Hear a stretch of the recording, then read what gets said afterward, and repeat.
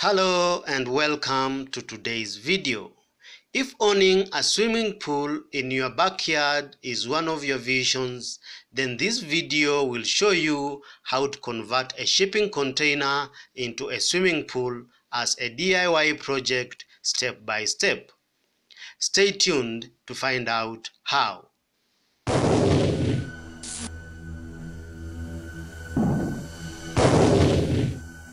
Welcome back. With up to 2.9 meters in height, 2.4 meters in width, and anywhere from 6 to 12 meters in length, a shipping container can be easily converted into a portable backyard swimming pool. More interestingly, if you live in colder climates, why not consider a shipping container to build a sauna, a steam room, a hot tub, or a jacuzzi? Stay tuned to find out how you can make your own swimming pool using a 40-foot shipping container. Feel free to subscribe to our channel for our weekly videos on amazing design ideas using shipping containers. Let's get started and enjoy the video. To convert a shipping container into a swimming pool, you need to follow the following steps. Step number 1. You need to get planning permission. First, get planning permission from your local council and investigate any regulations regarding to depth, fencing, and any other things that might get into your way of constructing your own shipping container swimming pool. Keep in mind that it may take longer than imagined depending on your local authority. You will need approval drawings done by an engineer to aid you with the council application. After obtaining planning permission from your council or your local authority, the second step to do is to construct the pool foundation. You need to decide on where you want to position your swimming pool and level out that area slightly bigger than the container itself. So if you are using a 40-foot shipping container like in this particular project, you will need to do a space that is slightly bigger than 12 meters in length and slightly bigger than 2.4 meters in width. So to ensure that the shipping container pool is on a solid base, a minimum of 150 kPa concrete slab is recommended.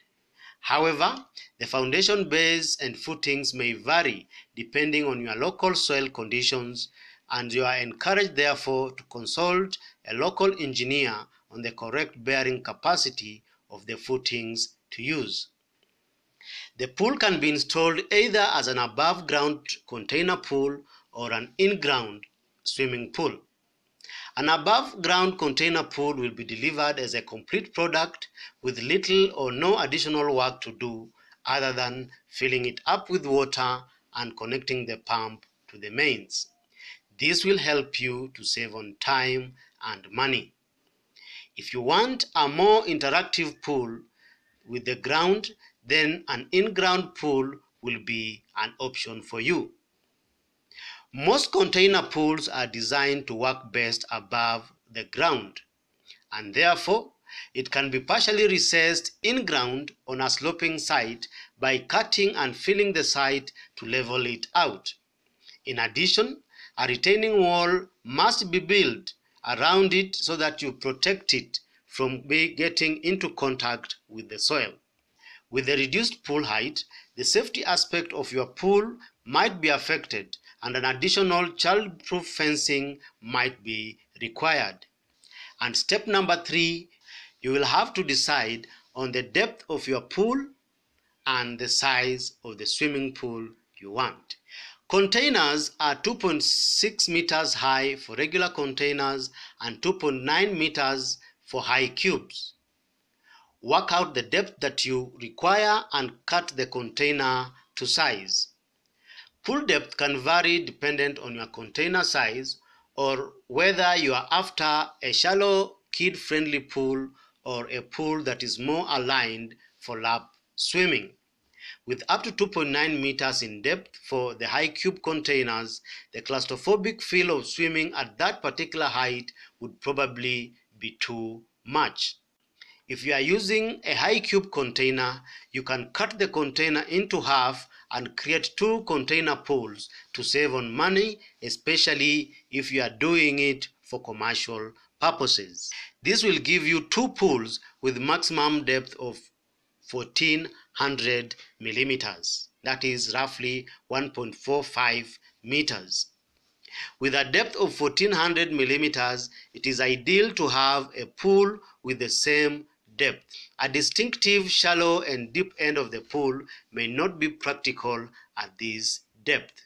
The pool width is fixed at 2.4 meters, which is the same width of a swim line in a public swimming pool, and therefore 2 people can easily swim up and down your new container swimming pool. Install a lip around the edge that covers any sharp edges for safety, as well as reinforcing the structure of the container to hold the gallons of water. For an above ground container pool, a portion of one wall can be cut away to create room for a viewing window, which will help to reduce the claustrophobic feel of swimming in a narrow shipping container. So the 4th step is to do proper structural design. This is the most critical aspect of a shipping container swimming pool design. Why? Because holding water inside a container box can be very tricky. Water can also be quite heavy. You need an input from a structural engineer at this particular point. Shipping containers are generally designed to be watertight to keep water from getting inside the container from outside. However, they are not designed to hold any water from the inside. Ideally, containers are designed to hold their weight on the base and the corners of the structure. Therefore, the container should be strengthened to hold all that extra weight of water that is pushing out from the inside onto the walls of your shipping container. It is advisable to ring the container with at least 2 rings of 50 by 100 rectangular hollow section steel channels on the outside wall of your container, preferably at a 1/3 and 2/3 position of your pool, depending on the depth. The deeper the pool, the more the reinforcement.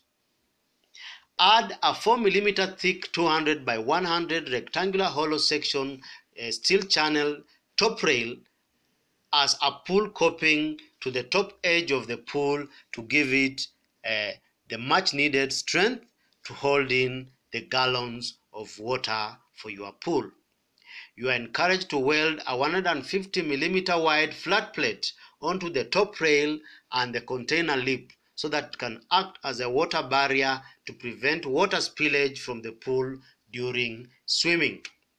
You are encouraged to finish the top coping with a timber cladding along the entire perimeter of your pool for a smoother curb or container lip, and also to increase the aesthetic appeal of your pool. It is advisable to install a child safety door to your swimming pool. The doors should be lockable to prevent children from sneaking under the pool. You are also encouraged to introduce a partition right after the staircase landing to separate the pool area from the deck area.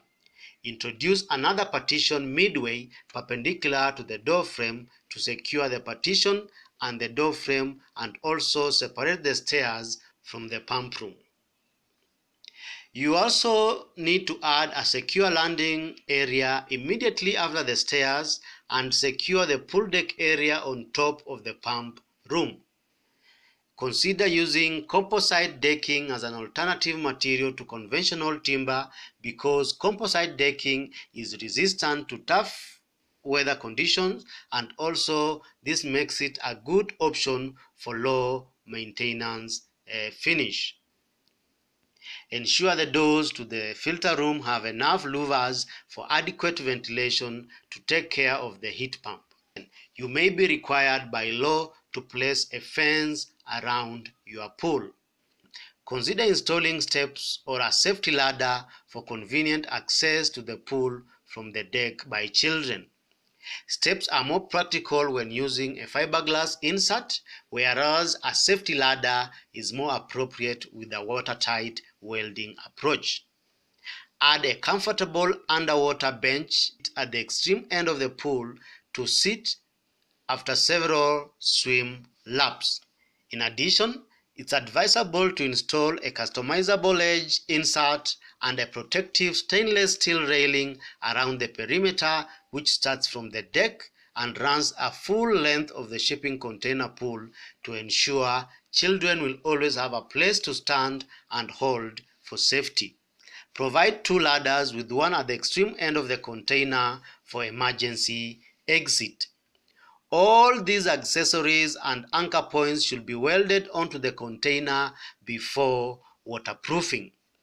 You are encouraged to mark out and cut out all plumbing and electrical points on your container pool before you embark on the waterproofing process. Once your structure is now rigid and strong enough to hold water, you need to move to the most critical bit of waterproofing. So the next step is to waterproof your container so that it can hold water and become a swimming pool. Waterproofing by making a container watertight is one of the biggest challenges of converting a shipping container into a swimming pool. While containers are designed to be watertight from the outside, they generally are not designed to hold water from the inside. So, how do you go about making your container watertight to hold all that amount of water that will become your new swimming pool? The following waterproofing methods can be used to make your container pool watertight. One of the ways you can do this is by using a fiberglass insert. The second alternative to fiberglass, when you want to waterproof your shipping container, you can also use what we call a PVC liner. Thirdly, you can also use a waterproof cement plaster. The fourth method, which we are also going to use in this particular project to waterproof our container pool, is called watertight welding. Shipping containers are generally lined with plywood floor, which is not the best at holding water. In this concept of our shipping container, we want to make it watertight by welding it in a similar way to what they do to steel tanks that are used for holding water. To achieve watertight welding, an additional layer of 12-gauge steel is welded onto the inside of the container before rust treating and painting both the inside and outside of the container. To achieve the best paint protection results, whereby you have 3 different coats of paint to use. Coat 1, apply a marine grade epoxy after priming your containers both inside and outside. Secondly, put the second coat of anti-corrosive metal prime. And lastly, you need to put the final and the third coat of marine grade top coat enamel in a color of your choice. Some of these paints are good enough to be applied even underwater, and therefore this makes it very possible for you to do repairs of your shipping container whenever you spot any rust during its usage. To achieve the best results during your welding process, you are advised to use a certified welder or at least someone with considerable experience, because you need quality welding that is not only strong but also watertight. The advantage of using watertight welding on your shipping container project, it allows you to install a viewing window into the side wall of your shipping container pool. The sixth step is proper plumbing and installation of pool equipment. You need to mark and cut out all plumbing and electrical points before waterproofing. Consider the plumbing aspects of your new pool, such as drainage, water circulation, and filtration. The pool filtration system and additional pool storage is housed underneath the pool deck and can be easily accessed through the resized original double swing container cargo doors. If you intend to use your pool all around the year, then you will require to heat up the pool during cold weather. So the seventh and the last step is to install proper finishes and add any extras that you feel are appropriate for you. So most shipping containers are made from high-grade marine coating steel, making it an ideal exterior finish for any weather. You can, however, clad the exterior of your shipping container with a different material if the original container corrugations are not your cup of tea. But keep in mind, the cladding might affect the safety aspects of your pool because the horizontal boards might allow a child to climb up the pool, which might pose a safety risk. You can also put graffiti or paint a mural of your choice on the exterior of your shipping container pool. Once you are settled on the type of exterior finish you need, the next and the last step is to landscape around your pool with some potted plants and a bit of hard landscaping so that you are able to put additional outdoor furniture to enhance usability of and around your swimming pool. Last but not least, fill the pool with water and enjoy the swim. You can also explore several extras for your pool, such as electronic monitoring systems, remote controlled and programmable LED underwater pool lights. You can also install swim jets, a pool cleaner, and even a retractable pool cover. So, did you find our presentation informative enough to enable you fabricate your own swimming pool? Let us know by posting in the comments below. If you like our design and you'd like to carry out your DIY project, come again. If you like our design and you'd like to carry out a DIY project of your own swimming pool, you can purchase detailed drawings of this pool design from our website, sheltermode.com. In the coming weeks, we will be covering different designs for swimming pools, jacuzzis, steam baths, saunas, and whirlpools using 20 and 40-foot shipping containers. So stay tuned to find out more about these designs as we post them. If you like the video, give it a thumbs up and feel free to share it.